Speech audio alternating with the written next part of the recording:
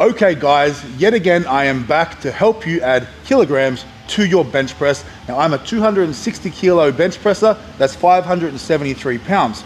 Today I'm going to show you the 3 bench press variations that were instrumental to me in building a huge bench press. Let's get this. We need to have a clear plan and reason as to why we're doing it. We don't just throw exercises in to a program because it looks cool, okay, or because someone else did it.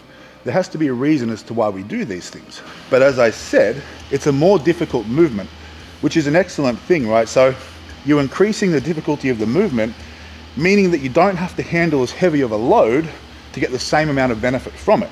Because as I say, we can't just lift heavier and heavier and heavier week after week. And especially if you're doing 2 bench press sessions a week, there needs to be a clear difference between your heavy day and your lighter technique, higher volume day, okay? So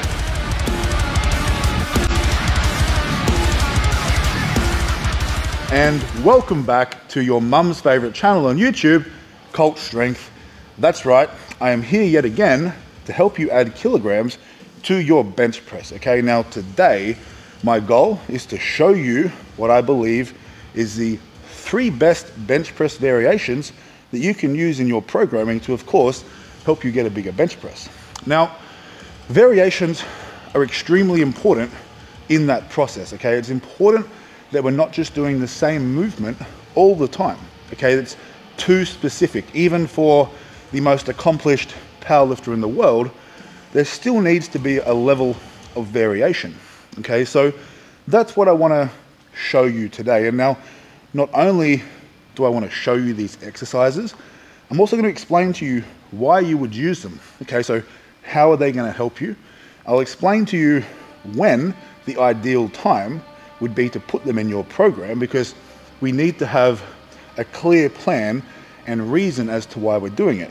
We don't just throw exercises in to a program because it looks cool, okay, or because someone else did it. There has to be a reason as to why we do these things. And finally, I think we'll discuss the ideal rep ranges that you should do for these exercises, because that changes as well, and perhaps how long, how many weeks in a row should you be doing them before you move on and change exercise. Now, if you haven't seen my last few videos, I've been putting up quite a few tutorials, quite a few in regards to building a big bench press. I've also put up a squat tutorial and a deadlift tutorial. So there's gonna be quite a big series of essentially me making videos to help make you stronger. That's why I'm here. That's what I really enjoy doing.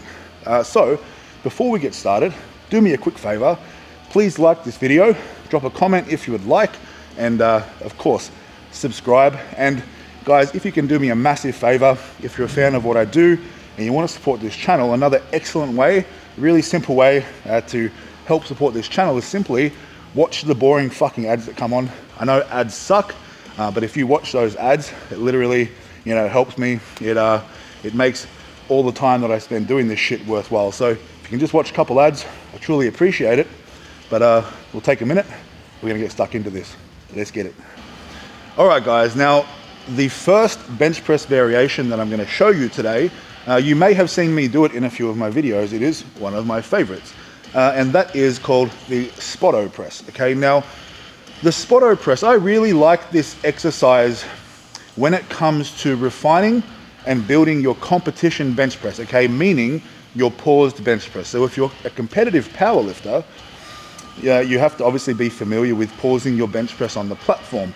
And now that is a skill in itself. Now the reason also that I'm not gonna be putting a paused bench press as one of the variation movements today is because I think that touch and go bench press and paused bench press, they are 2 of the staples that we have in our training. So I wouldn't call them variations, that's very much the same thing. One is just competition specific. But the way that I utilize the Spotto press is, it's an excellent way to become really confident and well skilled in the act of pausing the bench press, because that's actually quite difficult to do efficiently when you start handling really heavy weights. The Spotto press is a little more advanced in a sense. I'm not saying that if you're relatively new to lifting that you can't do it, but it is more of an advanced technique. It is a difficult movement to do properly, okay? But I'm obviously gonna show you exactly how to do it, how to execute it, so that we can build a big bench press. Now, the main difference with the Spotto press compared to a regular paused bench press is that we're not actually pausing the barbell on our chest, okay? We're gonna be stopping the barbell roughly an inch, okay? A couple of centimeters, just off the chest. Now, in saying that, I'm not telling you to go and bench press without the bar touching your chest. We are gonna be actually pausing that bar dead still for a 2 count, which is at least 1 full second of the bar being dead still.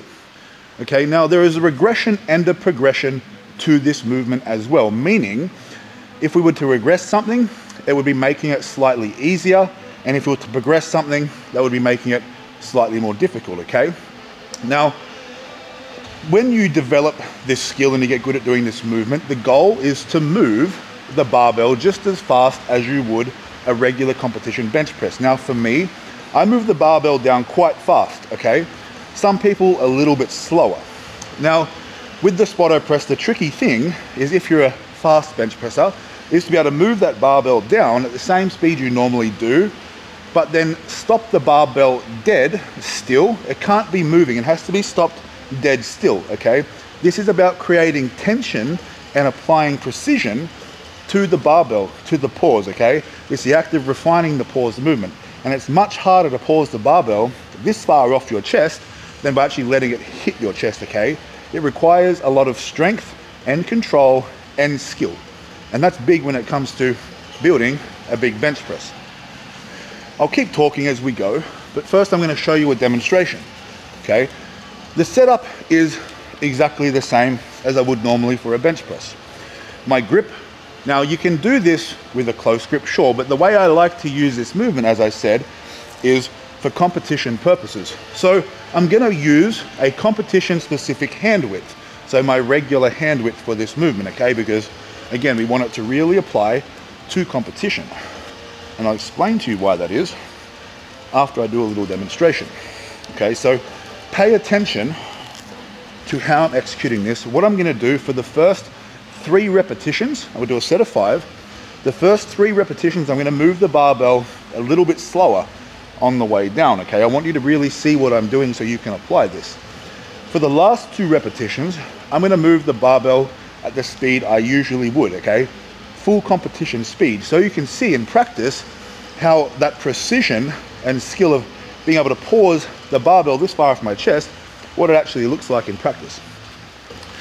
All right, 5 reps. Let's go. Remember the other tutorials, guys. Remember how we set up. I'm really focusing on my foot placement, on my leg drive, my hand position, my scapular retraction and depression as we get into position, okay?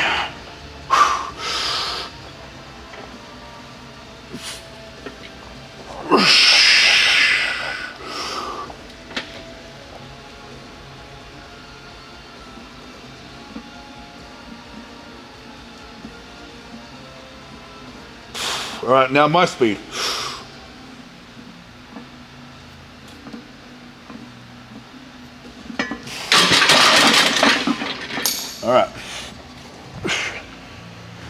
All right, guys. So there's the Spotto press, and as you can see, the goal for me is to be pausing the barbell roughly 2 to 4 centimeters off my chest.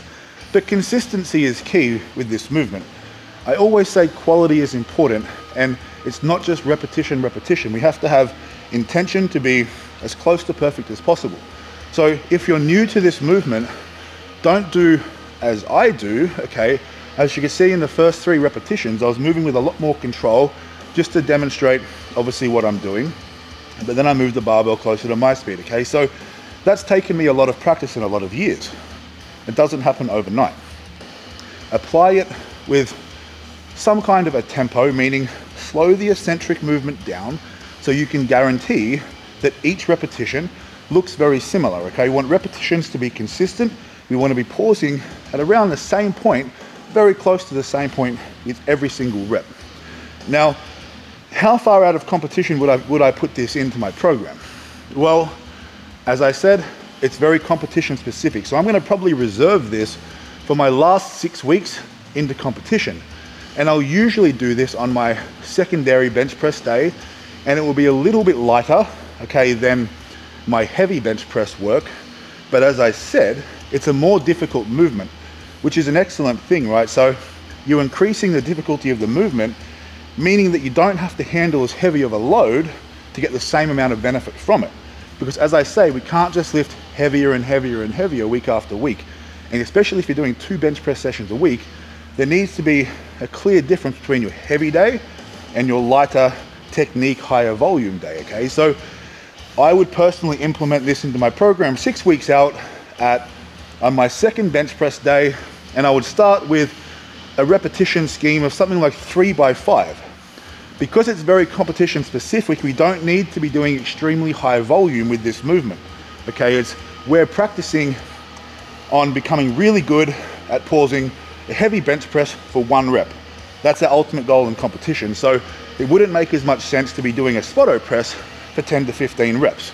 I would start it at 5 repetitions, and I would bring it down to maybe 3 repetitions over a few weeks. Occasionally, I might do a single, but it's not a max single, it's a very conservative RPE, maybe a 7 to an 8, meaning that I'm keeping 10 to 15 kilograms in the tank.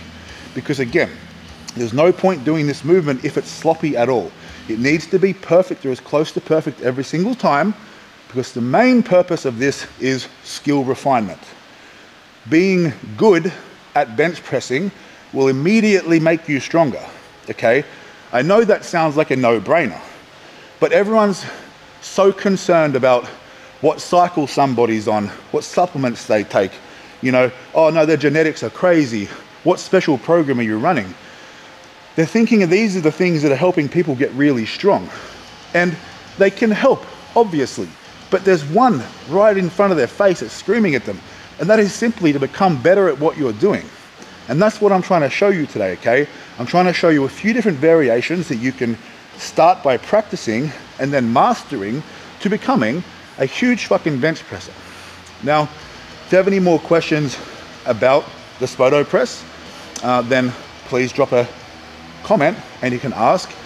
And also I'll just say that I wouldn't run this for more than 4 to 6 weeks at a time, okay? I think that's plenty of time leading into competition to really refine that movement alongside your regular competition paused bench press or your touch and go bench press. We'll take a minute, we'll come back, and I'm gonna show you the next one.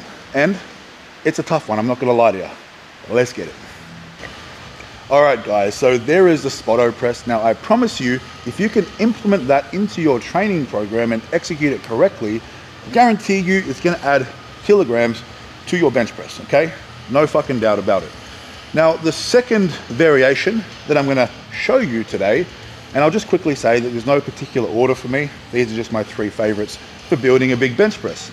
But this one is something you may have heard of before, a tempo bench press. Now, to be more specific, I like to do this movement with a close grip or a closer grip. Now, when I was doing the Spoto press, I explained the importance and the reason as to why I do that with a competition, specific grip, and that is because I am using it to really refine my competition bench press, okay? Now, the close grip tempo bench press is an excellent exercise because it can be utilized at any point in your training program effectively, and generally for the same reason. Let me explain, okay? Now, tempo work is excellent. It is excellent for hypertrophy, for growing big muscles, okay? And it's also excellent for learning. Maybe you're trying to relearn a technique or you're trying to correct your bar path, but it's an excellent tool for really perfecting every little detail in your bench press because we are forced to slow things down. Now that makes it a lot more difficult, okay? If you've ever done tempo work before, you probably dread it because it's the fucking pain train. There's no way around it. The goal is total time under tension, okay? And you have to do your best to maintain the prescribed tempo. Now the tempo may be, I'll explain this because people get confused with this. Now there's 3 numbers in a tempo, okay? One that I commonly use is 300 or 400. You may see them written as 310 or 410, but I'm going to explain what that means quickly. Now, the first number is the count for the eccentric portion of the lift. So a 3-0-0 would be 1, 2, 3 with no pause, so press straight away, and also the 0 on the end means no tempo on the press. So it's just 1, 2, 3, press like normal. A 3-1-0 would be 1, 2, 3, 1 second pause, press as normal, okay? So the tempo that I like to use when I'm doing my tempo bench press is 3-0-0 or 4-0-0, which just means 3 seconds down or 4 seconds down, okay? And it's extremely taxing, and I will put this in my program. If you have run the Barbarian program or you're familiar with any of my bench press programs, I really enjoy using tempo work at the beginning of a program, okay? It's an excellent base builder. It's excellent for building work capacity and ingraining excellent technique for the weeks to come in your program, okay? It's a way to keep things more conservative with the numbers, because a big problem that I see with people is they like to get carried away with the numbers they're gonna hit early in the program. No one fucking cares what you're hitting on week 4 of a 12 or 16 week program. Not me, not fucking God, or your God, or fucking anyone, right? No one cares. I care about what you can hit at the end of the program. Okay, so we have this in here for a reason. This is gonna set us up for success for the rest of the program. So that's how I prefer to implement a tempo bench press, specifically close grip. In saying that though, there are times where I will utilize this very close to competition. As I said, it's an excellent variation to utilize at any time, because one thing where powerlifters go wrong is that they think that during comp prep, they can't get bigger anymore. So they stop doing all their volume. They just do heavy work thinking that the base doesn't really matter. When in fact, you can actually get stronger and continue to add more muscle mass, which is in fact gonna make you stronger. So utilizing some specific hypertrophy work close to competition is still really good. Okay, we're still doing our heavy work. And as I always say, we can't just go heavy, fucking heavy every set, every day. It doesn't work like that. You've seen me implement close grip tempo bench press work after my heavy sets. Maybe my shoulder's feeling banged up and I don't want to handle, the heaviest weights that I can. So I add a tempo to it. Next minute I can take 20 or 30 kilos off the bar, reduce the load on my shoulder or my elbow, and still get a really hard workout in. Okay, you still want to work hard, but you don't necessarily want to destroy your body. So that's another excellent time where you could implement a tempo bench press to your training. Now, I'm going to give you a demonstration first. We'll just do 3 reps for this one.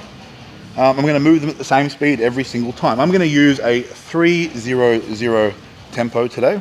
Okay. Now, keeping in mind, you can do this a 3-1-0, which will just mean you have a little pause on your chest. Okay, so you can add this into your program how you see fit. It's very customizable, just like any bench press variation. And you could also do this with a regular competition bench press grip, But as I said, the way I like to utilize it is for hypertrophy. And, when it comes to hypertrophy, moving the barbell through a greater range of motion is generally always a better idea. And the close grip means that we're moving the bar a greater range of motion. Now, as I set up, one thing to understand is close grip is different to everybody, okay? I think some people are too excessive with their close grip, and it can become slightly dangerous for their joints, for their shoulders. So for me, what it means is a little closer than your normal grip. Some people might call it a mid grip, but to me, it just needs to be closer than your regular grip. For me, it's around 1 hand width. So it's, maybe 3 inches closer each hand, maybe 2 or 3 inches closer, and it's still doing what it needs to do. It's not excessively close, okay? I'm not getting excessive pain through my shoulders from trying to cramp myself into a really bad position, but I'm taking the barbell through its extended range in a slightly different grip to what I'd use in competition, because as I say, it's important to have your variations and not just to do the same thing every single time. We want to be strong in different planes with different hand positions so we can be, a little more well-rounded, because that's going to be better for the long run. All right. So my close grip will be pinky finger just inside the ring, and my competition bench press is closer to around here. So it's not a huge difference, but it's enough, it's noticeable. All right.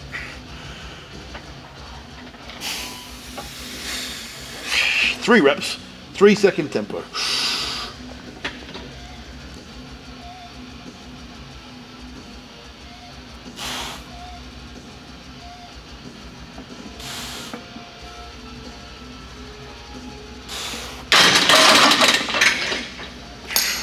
All right, easy peasy. So 3-second tempo, you can make it longer, you can make it a little shorter, but I think, you know, understand why you're doing it. For me, naturally, I'm a very fast bench presser. I bring the barbell down with no eccentric, I would say no control, but it's always control, but there's no time under tension for me, okay? It's into my chest as fast as I can. So for me, a 3-second tempo is plenty. That is considerably slower than I would normally bring the barbell down. So I think it just has to be considerably slower and more controlled than your regular competition press. The only thing I need to add to that is rep ranges. Again, we don't need to go crazy high with reps. It's extremely difficult and there's a lot of time under tension. If you are familiar with my Barbarian program, the program starts with 6 sets of 6, week 2 is 5 sets of 6, and week 3 is 4 sets of 6. Okay, so we drop a set each week as we increase the load slightly. For example, you know, hypothetically, you start week 1 with your close grip tempo bench press, you do 6 sets of 6 at 100 kilos. Now, you may not be able to do 6 sets of 6 at 105 kilos the next week, so we drop a set back. We've progressed the weight, we've dropped the volume. And then on week 3, we could probably get out 4 sets with the same reps at 110 kilos. And then what you might do is drop the reps down to 4s. That's what I did. And then I did 6x4, 5x4, and 4x4, continuing to make small increments with the weights. Very simple programming. It's just overload. Very progressive overload. It doesn't get much more simple than that, right? Dropping a set, adding weight. Okay, then when you can't do that any longer, you drop reps. Easy peasy. We'll take a minute. I might summarize that quickly, and then I'm going to show you the last bench press variation that's going to get you jacked and a huge bench. Let's go. All right, guys. Now, the third one, a little bit different, right? We're going to go with the incline barbell bench press. Now, I've given you 2 variations that are on a flat bench, keeping in mind that we should also be doing our touch and go and our competition pause bench press. So although there are several other excellent variations that can be done on a flat bench, I think that it's really important to include a pressing variation that is on a different angle, okay? And it's still technically a bench press. Now, this movement, I see this movement done wrong, I would say, probably more than any other pressing movement. And I think people are a little unsure of this particular, their hand placement. I see people trying to use the same, you know, hand placement that they do on a flat bench on an incline. And I think that's where they go wrong. And a lot of shoulder and pec injuries come from that. Now, I think a lot of people would see the incline bench press as maybe a little more risky than some of the other movements. And yeah, maybe it is a little more risky, but again, it comes down to how we execute these movements and our technique. So any movement that we do can be extremely unsafe, but we can also mitigate those risks by doing things a very particular way. So what I'm going to demonstrate when I show you this is my hand placement. I'll talk you through that a little bit. We'll talk about the range of motion. Where should you bring the barbell down to? Should it come all the way down to your chest? Should it stop a little bit higher? Now, for this particular exercise, the answer is going to be a little different depending on who you are and your obviously personal circumstances. Now, this is another very versatile exercise that can be used for long periods of time, but I wouldn't use this close to competition. Now, I took this out of my program, and I think between 6 and 8 weeks out normally, I wouldn't go any closer than that to competition, because again, it's not as specific. So we're on an incline, we're on a different angle, We are working, although we're working the same muscle groups, they're being targeted a little bit differently, but there's still excellent value in the incline bench press, okay? Now, what value is that? It's an excellent muscle builder. It's an excellent pressing muscle builder, we'll say. It's great for growing the chest, for growing the shoulders, the front of the delts, and the triceps, okay? It's excellent for building muscle. Now, we're taking out things like the ability to get into a really nice, tight, controlled arch. So we're gonna have to move the barbell through a greater range of motion than we would on a flat bench, okay? We're also typically not gonna be able to utilize the same kind of leg drive. So it is, as I said, excellent for building pressing muscles. It's very general, but I'm sure you know what I mean. It's not that fucking hard to figure out. We'll get a couple of reps in, and we'll talk a little bit more about how to implement this specifically into, let's say, your program. Let's do a little demo. We've just got 100 kilos on. I'll quickly add, when I do this movement, 90% of the time I'll actually use a different barbell. It's called a Swiss bar or a football bar. It's like a normal bar, but it has the attachments with the handles that you can hold this way instead of this way, because for me, I've had several serious shoulder injuries in my life from other sports before powerlifting, and this movement with the barbell, if you're in a fixed position, it can definitely flare my shoulder up. So I typically don't use a regular barbell, although sometimes I do if my shoulders are feeling healthy, but you do have that option as well. There's other barbells we can use because, again, not everybody has shoulder problems, not everybody has the same, injury history as I do, but we can still do those movements if that is you. But most people, you should be okay with a regular barbell. You should be okay. Okay, so set up, 45-degree bench, okay? We want to be able to unrack it, so we still want to have our eyes underneath the bar so we're not too far forward. Now, when it comes to my hand placement, okay, on a regular flat bench, I'm here as I said. If I was to try and bench press like this on an incline, I would have a terrible time. I would feel like I'm going to rip my shoulders out. So I bring them considerably closer. I bring them all the way into about here. This is what I would traditionally call a close grip, but this is the grip that I have to use for the incline. That's not a bad thing. Again, the ability to take the barbell through a greater range of motion has a greater potential to build more muscle mass. So whilst our other movements may be designed around reducing the range of motion, some of our variations are very good for actually building muscle, because we can't neglect that as well. We want to reduce range of motion for our comp lifts. We want to build muscle and build a base through our other lifts to obviously supplement that. We'll go 3 repetitions. Okay, hand grip. My feet are more flat for this one. I'm not up on my heels, okay? Now, I still want to be retracting and depressing my shoulder blades and my scapula, okay? That's still very important. Now, I don't want you to think about tucking your elbows or flaring your elbows. The elbow position will be dictated by the scapula. If you really focus on pulling your scaps back and down, your elbows are typically going to be in the correct position, okay? I'm going to explain what can go wrong if we don't do that after this. All right.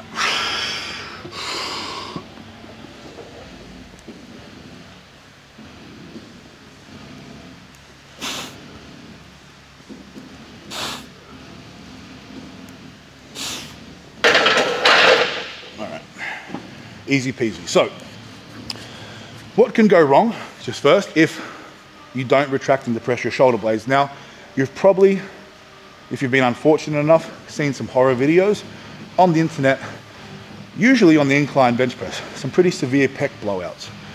That is simply because those individuals have not retracted and depressed their scapula. Now, on an incline, we are putting this area under such intense stretch to such a great range of motion that these muscle tissues really aren't designed to support that, okay? So when the shoulder blades protract and they come out of the pocket, all of this takes the load, and that's where you see the muscles popping off, all right? Really focus on the scapular retraction and depression, and you should be okay. And keep in mind to have that slightly closer grip. Now, should you touch your chest with the bar? If you can, without pain, okay? If you experience shoulder pain, trying to bring it down all the way to your chest, for now, go to the point where you just start to feel the pain. Don't push past that. Over time, gradually, you would like to try and increase that range of motion, which you probably will be able to, because taking the barbell through that range, may be new for you. So sometimes you just need a bit of practice to develop strength through that range, which should reduce your pain. But don't push through an extra inch of range of motion if it's really, really painful, okay? That's not smart. So just be intelligent and use common sense with that. And finally, with this, what I want you to keep in mind when it comes to your programming is this is very versatile, okay? We can work up to a 1 rep max with an incline bench press, okay? But I just wouldn't be doing that kind of stuff near competition.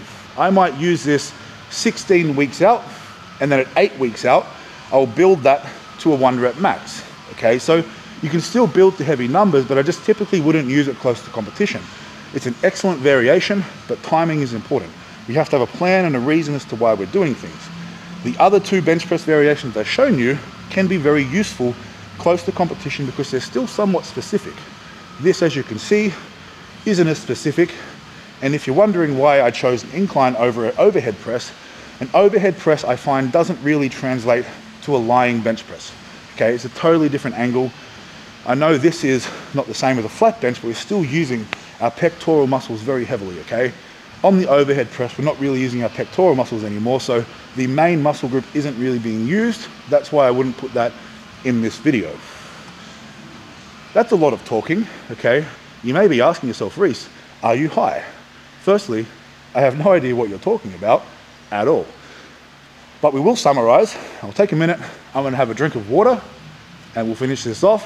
I have a few more notes that I think will be helpful, but I appreciate you. And again, make sure you like this fucking video, drop a comment and subscribe. You fucking legends. I appreciate you. All right, guys, and there is the 3 bench press variations that I prefer to use for building a big bench press. Now, obviously, I said there were other fantastic variations that you can use, but this, in my humble opinion, or maybe not so humble opinion, the best that you can utilize for obviously the reasons that I specified, okay? Now, it's very important that we implement these things into your training program at very particular times. Now, I spoke about that, obviously, with the Spotto press being something that I would utilize very close to competition. The tempo bench press with a close grip, you know, for me, that's ideal. I will utilize that, you know, in my off season or the beginning of a comp prep program, 16 weeks out or so. But there's also a time and place for me to use that at 3 weeks out or 2 weeks out. Okay, it's very versatile, and you know, there's never a bad time for hypertrophy.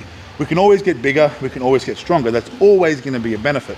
And I think that's where obviously most powerlifters go wrong, is that when a powerlifter is in comp prep and they're starting to get close to competition, they tend to get a little lazy with their accessories, okay? So they make all this fantastic progress in their off season, they add muscle mass, they get bigger, they get stronger, then they get to 6 weeks out, and all of a sudden, for some reason, they stop doing all their accessories, they put all their attention and focus into their competition lifts. But for most people, that's just not enough. You still need to keep building that base. You still need to keep adding muscle mass. You can still get better.